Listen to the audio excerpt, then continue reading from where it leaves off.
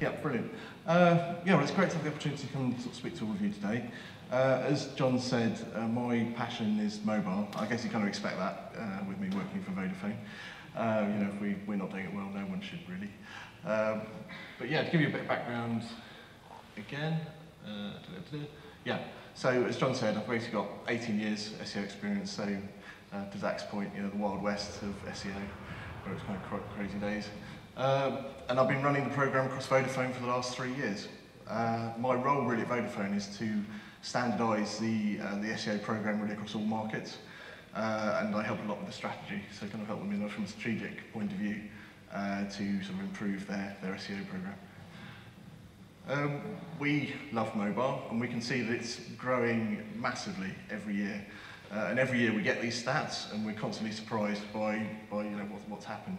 So, last year, basically 71% data usage, and it grew again over 2017 by 65%. So we can see from our perspective that users are using huge amounts of data. 4G has expanded out massively. A third of our traffic's coming through video. So we can see what's happening from a mobile perspective. And this is really the environment that we're all working in now. Again, I think this is a slide that I often show people, but we've basically gone past the mobile tipping point. And this is some of the data that we've had across Vodafone, where you can quite clearly see on the red line, that's mobile traffic, and the blue line is desktop traffic. Since then, we've seen several of our markets go above 65% mobile traffic, and I imagine a lot of you have seen very sort of similar results. So this is kind of the case for mobile.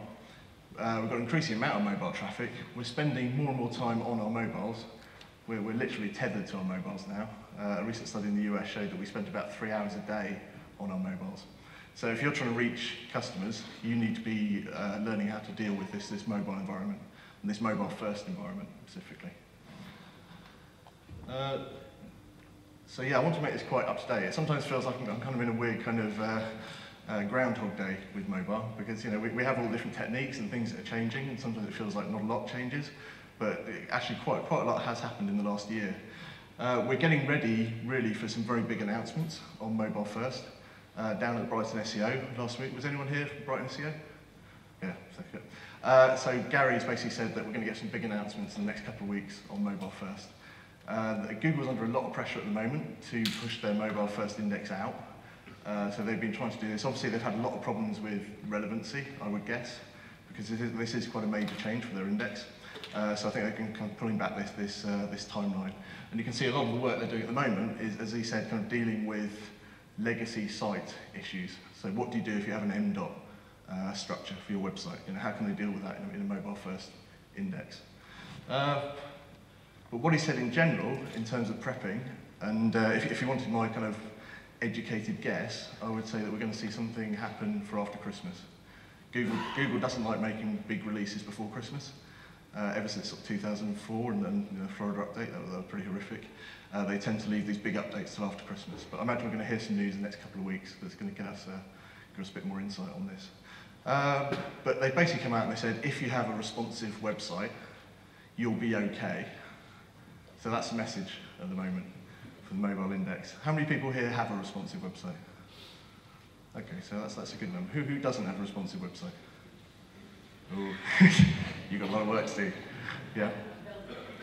Good. Good. That's very good. So, we're in a good place. You're going to be okay. Now, that's not really good enough for me. I don't want you just to be okay. I want you to really sort of thrive and excel in this environment. So I'm going to go a bit further than this and explain what you can do to do better than just doing okay. So the first thing is let's cover the basics. What is mobile friendly? Or, well, basically mobile first, aka mobile friendly. That's getting your responsive web design down, unblocking your JavaScript, unblocking your CSS. That's so Google can see all of your files and they can work out exactly what you're up to. And it's performance. It's making sure that your pages are loading very fast. You've got a very fast load speed. And it's thinking mobile first. It's getting your developers to think about the mobile journey as the primary journey for your users. So that's a slightly different thing from being, I think it goes a lot further than being mobile friendly. Because mobile friendly is about just, we're providing an environment for our mobile users. That's different. Mobile first is saying, this is our primary journey. this is a main journey for our users. How does our navigation kind of start on a mobile site, and how does it extend to the desktop site? But primarily, mobile is the one journey. So how can you kind of think mobile first?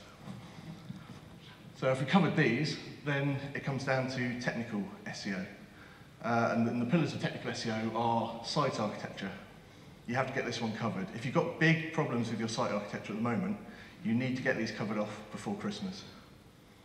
I've got several of my markets that have sort of legacy issues across CMSs, and I'm trying to get these things fixed very quickly over the next few months. The reason for this is because you don't want to be making these kind of major updates all at the same time. So you don't want to do a big redesign and an HTTPS migration and deal with mobile first all at the same time. So you need to get these things done in an order. Because if you do them at the same time, you're just going to get very confused by the signals that you get back. So HTTPS, we're going to cover that in one of the sessions coming up. You need to be HTTPS. How many people here have the site working on HTTPS? Okay, who doesn't? Okay, that's pretty good, yeah. So HTTPS is an absolute precondition for a lot of things. I mean, as you know, if you've migrated, you need that because you're going to get warnings in Chrome at the moment. But it's also a precondition for things like HTTP2, push notifications. A lot of the goodies that we're getting out of mobile are all based on the fact that we're HTTPS. So that's kind of a precondition. Sitemaps and shopping feeds, they need to be working. You need to do anything you can to kind of make sure you haven't got legacy issues with these. And fixing crawling errors. So there's a lot of very good tools. We talked about deep crawl. There's a lot of good tools out there to help you crawl your sites, work out if you've got legacy crawling errors that you need to fix. And again, like I say, get these done pretty much before Christmas, if you can, would be my advice. And then, if you've done all of that, we can get onto the opportunities, which is the more exciting bit. Google wants us to move to a mobile index. So Google operates with a carrot and stick approach, and they want to reward you for doing what they want. So that's kind of the mode that Google's in. So once you understand that, then you'll see that there's going to be a lot of opportunities that come up over the next few months that you can take advantage of to get a competitive advantage on your competitors. Yeah. The first one, HTTP2. All of you people who've moved to HTTPS, you now have the opportunity to upgrade your HTTP. The last time that an update came out for HTTP 1.1, was 1999. So we haven't had an update for quite a while. HTTP2 came out 2015. So that's been fully tested, it's available. Have a word with your server guys. Give you a significant performance increase. The next one is AMP. I kind of have, who here is using AMP? Not many of you. Yeah. AMP stands for Accelerated Mobile Pages. This is an initiative that Google's got behind because it allows you to add some JavaScript to your page, do a custom CSS sheet, and you produce a very lightweight mobile page. So this is kind of Google giving you a very quick mobile advantage. And the reason they're doing this is because they know that it's very hard for a lot of websites to do the kind of performance work that you get at enterprise level. So if you're using WordPress, you're talking about a single plugin to get this working. Very, very easy work. AMP doesn't look particularly good. It is developing all the time. And I'm not the biggest sort of supporter of AMP because I believe in having a sort of wider, more mature kind of performance program that's running. But there are advantages, and I realise that it's worth it for the advantages that you get. If you have AMP pages, you're going to get more exposure in the results. So you're going to get an increase in traffic, simple as that. So think about performance, think about HTTP2, think about acceleration in those other areas, but then also take the quick wins if they're available. Also, a lot of these opportunities are changing on a weekly basis, which is quite interesting. So we only heard just recently that AMP pages are actually going to be the first pages indexed in the mobile first change. So you're going to get first mover advantage. We also know that AMP page is going to be used in featured snippets that I'll talk about in a minute. So Google is just constantly playing around with these things. So you know, make sure that you've actually got them developed, you've got an idea of how to get them started, and that you're getting these advantages. Incidentally, I mean, this is some data that we had from Vodafone in terms of our usage of AMP, which I thought you might find quite interesting. We did this on, well, we tested quite a few pages, but this is one particular iPhone 5 page, and we found that the rankings actually went up significantly for the AMP pages. And I don't think that AMP is a ranking boost in itself. It's not a ranking signal, but speed is. So if we're thinking about user experience, we're thinking about speed, these can come into the mobile first index. I can take a picture. I mean, ultimately, we had an average sort of 27% increase in traffic for that. 18% increase in conversions, 12% drop in abandonment, which seems to be fairly common with AMP. So I would recommend it at the moment. It's something you look at. Secondly, position 0. And these opportunities all have something in common, and you begin to see the link between all these opportunities. They're all about changing your website content into data, turning it into a form that's more accessible for Google to use. And this is a common theme for all of the mobile first and everything that's happening in this area. Featured snippets is another one that people are getting very excited about. They're calling these position 0 because this box will come above all the existing listings, and of course it's linking through to your website. So Google is finding ways of taking the data off your pages and putting it into a more accessible format. And obviously Google wants to use this format for example, voice search, because in voice search there's only one answer. So if it has enough featured snippets, it's going to use that data to then port into another device, another system.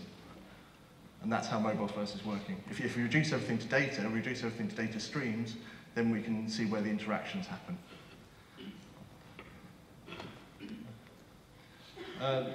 And the other one is linked data, JSON. This again is something that's working really well, and the common denominator of this is again taking our content and turning it into data for Google so that we can use it in different ways. So as Vodafone, my sort of goal would be to have my bill paying or customer's account details in data format so that I could take that into Alexa. Because I'd like you to kind of get up, turn to Alexa and get an upgrade on your phone. So mobile first isn't so much even about mobile. It's more about data portability. And it's about how we can change the standards that we're working on the web to make it more accessible in many other formats. So don't get too kind of hung up on the whole kind of mobile idea. This kind of revolution that's happening will be as applicable to the screen that we have set up in your car, the screen that you have on your fridge. This is the same revolution that's happening. It's the ability to take your data and port it into different environments. And if you can get it into a data format, Google will reward you for that. And I know a lot of people here are kind of worried about that. And traditionally, kind of SEOs have always been worried about giving too much data to Google, because if we do that, where do we sit in that equation? If we give all of our content to Google, Google just cuts us out and presents the data to the user. And that's it's a good fear. It's a reasonable worry that we should have. But this is something that's happening. We can see the change in devices, we can see the change in usage. We've got to go along with Google for this ride. It doesn't mean we'll do it blindly, because, for example, we know now that you would be better for featured snippets to be in position 1 or 2 than to be the featured snippet. We know that in terms of click-through rate. So there may be times where we will de-optimize because we want to increase our click-through rate with Google. But this is happening, and we have to go along with this ride. There are various ways of adding JSON to your site. If you're not incredibly geeky, then you've got the data highlighter in Google Search Console that allows you to kind of get your head around it. And also Google My Business has been referenced elsewhere, so getting that data up to date. I often I'm a big proponent of using Google Tag Manager for handling my data, because it means I'm not involving the developers in any way. You can literally set up a Google Tag Manager account, and then you can use HTML containers to add this JSON code. You don't need any dev time at all. And the JSON code can literally be copied from schema.org. It's not a very techy job. It only starts to get a bit more techy when you sort of react with it dynamically. But certainly on the simple level, it's not hard.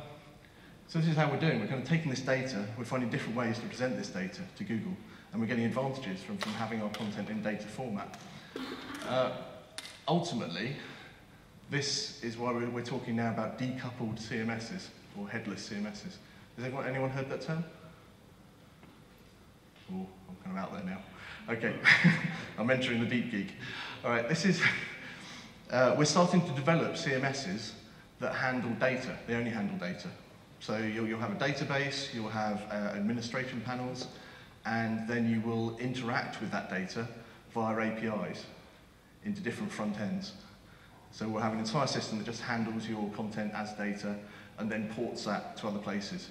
And that may be then ported into a WordPress website. It may be, in the case of My Vodafone, we're porting that into the My Vodafone native apps.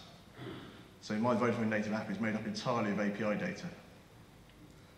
And also with Deepcrawl, it's very interesting that they've also followed this methodology. So the entire functionality of Deepcrawl is based on APIs. So if you wanted to, if you had your own website, you could just interact with their API and you could pull all of their content into your website. See? It's kind of where development is going. That's presenting, and that kind of makes sense when you see that this evolution, this mobile-first evolution, you can see this is where it's heading to. So how can we kind of deal with our content as data? So we can mark it up on our pages, we can use systems like AMP, we can start to develop shopping feeds, we can start to develop JSON coding, we can start to develop databases that handle our content. This is the ultimate end. And there'll be a lot of quick wins along the way. To Paul's point, I mean, this is a godsend for SEO, because I would have taken all my content into data format, and I can be producing calculators, I can be running that through databases to produce SEO content. I can be interacting with other businesses. I can be someone who sells flowers, and I use my data to interact with another company that celebrates dates or birthdays or events. So this is kind of the future of the web. This is where it's heading, and this is mobile first. So yeah, just to kind of summarise, and I'll sort of take some questions. You have very limited time to get your house in order from an SEO point of view. Like I say, I would estimate really you've got to do this by Christmas. We'll see what Gary says in the next couple of weeks, but that really wouldn't surprise me. They're under intense pressure. Studies in the US are showing that out of all the time that people spend various activities online, 10% is on various websites, 17% of that time is on Facebook. You know, this is, Facebook is absolutely dominating the mobile race at the moment, the arms race. So Google is under intense pressure to get this right very, very quickly. So expect this to happen soon. Take advantage of these quick wins. So AMP, JSON, LD, HTTP2, these are quick wins, and Google will reward you for them. And then longer term, you really have to start thinking about your content as data. And this is really the key point I want you to go away with. How can I change my content into data in ways that I can use it, in ways I can interact with other businesses, other people, other services in the future? Okay. That's it. Thank you.